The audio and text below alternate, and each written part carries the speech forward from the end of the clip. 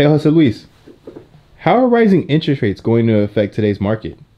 How are rising interest rates affecting today's real estate market? Let's say that at 500,000 and a 2.5% interest rate, your payment is $2,400. In order to keep that same payment of $2,400, as interest rates go up, you qualify for less. Meaning if interest rate is 4%, now you only qualify for 452 if you want to keep the same payment. If interest rates are at 6%, now you only qualify for 388.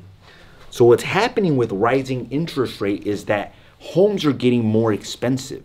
Not because prices are increasing, but because the cost of borrowing money, meaning the cost of financing, has increased as well too.